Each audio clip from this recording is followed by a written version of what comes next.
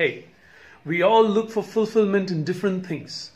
We look for fulfillment in our work, in our relationship, in different public causes, in our entertainment, in the sports that we play, right? So different things we look for fulfillment for our lives, our personal lives, right?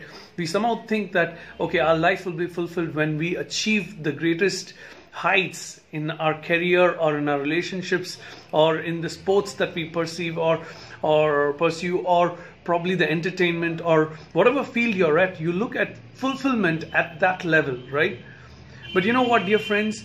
All of these fulfillment are activity based, are based on what you can do, right? The question I want to bring to you is, what if when you are not able to do those activities? Now, the question is, what about people who do not have all the opportunities that you have? There are so many people who do not have those opportunities. Like example, if somebody wants to be a great sportsman and if they don't have one of their limb, the thing is they do not have the opportunity for fulfillment, right? But dear friends, I want to bring to you a thought that fulfillment is not found in activities or in a lot of work, right? Fulfillment, according to the Bible, is found in rest. Think about the word rest. How it feels to rest. Think about, imagine you've gone for a good run, and then you come back home, and then you sit in the sofa. You feel like, wow, I feel rest. Think about walking in a hot sun, and then you come back to your house or stand in a shade and drink a glass of cold water. You feel rest. So there are different aspects, even in marriage. When two people come together in marriage and exchange their vows of promising to be with each other, right? They come together to rest in this relationship. So all of these aspects, dear friends, we find rest, right?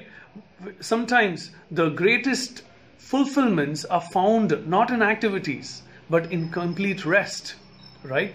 So the fulfillment that the Bible is talking about is found in the rest. And you know what the other word for rest is? The name Jesus. You know, in the Bible, Jesus is called the rest. He is the Sabbath. He is the rest. And until you find your rest in Jesus Christ, you may not feel the fulfillment that you're looking for, dear friends.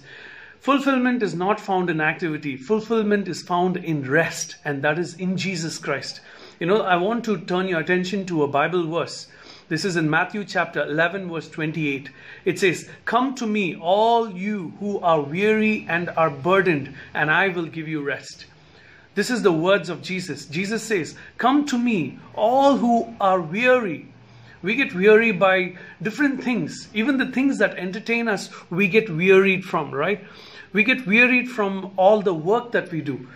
And Jesus says, "Come to me, all who are weary and are burdened." Even good things in life can burden us. Even good relationships can burden us. Even good work can burden us.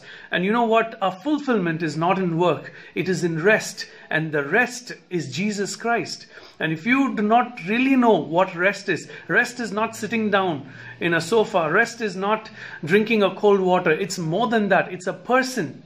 When you find your fulfillment in God, God is your rest. Jesus Christ is the rest. And He says, "Come to me, all who are weary and are burdened, and I will give you rest." And today, dear friends, I want to encourage you with this thought that you find your rest in Jesus Christ.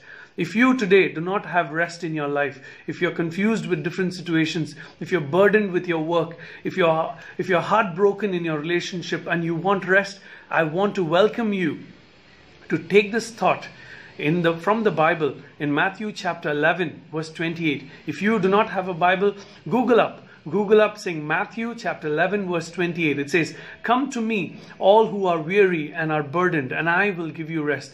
And this thought I want to bring to you today. Okay, this thought is also what we discuss in Tuesday evening meet called Life Lesson Study Group, right? So if you're interested to hear more on this, I would encourage you to come on every Tuesday at 6:30 p.m.